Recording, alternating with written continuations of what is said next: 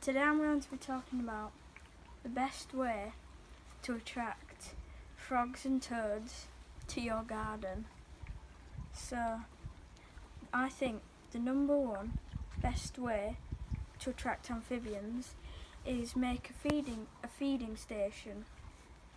So how you can make a feeding station is by make a stack of conifers, just like we see here.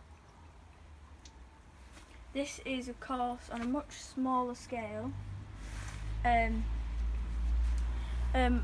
why conifers? It's because a stacked pile of conifers provides a home for many invertebrates such as spiders and slugs, and that is a perfect food source for amphibians.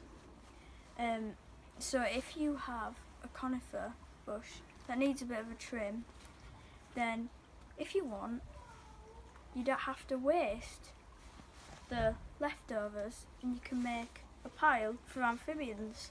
And a bonus of this is potentially you can have small mammals that will nest inside if it's big enough.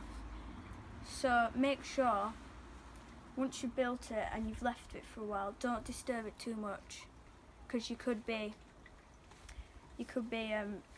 breaking into a hedgehog's home or something.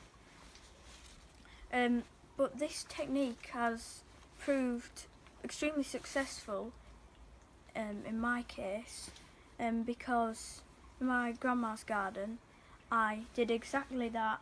And if you've seen on a different video, I free-handled a common frog, and there's loads more adults as well, and that just proves that conifer works. That's tip number one. Tip number two is generally just have a small area of your garden like a wilderness, so it's not overgrown. It can be really small or as big as you choose. And now tip number three. So ideally, to accompany your conifer pile, all amphibians need moisture. Some more than others, but generally they all need some moisture. And so you should have a body of water. It can be as big as a pond or as small as a container of water, but it's just to keep those amphibians nice and moist, so if they're drying up in the sun, they can just take a little dip in a container of water. Those are my three best tips that have worked, and I think you should try these tips. But a perfect example of a pond is right there.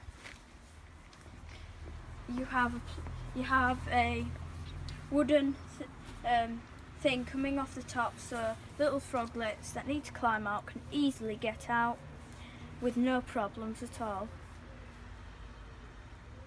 That was how to attract amphibians to your garden.